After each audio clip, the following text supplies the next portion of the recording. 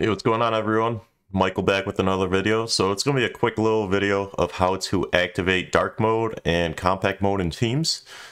So I get this question a few times. It doesn't happen a lot, but I figure I'd make a video on it. So in your Teams application, if you click on this triple dot right here, it will bring you to the team settings.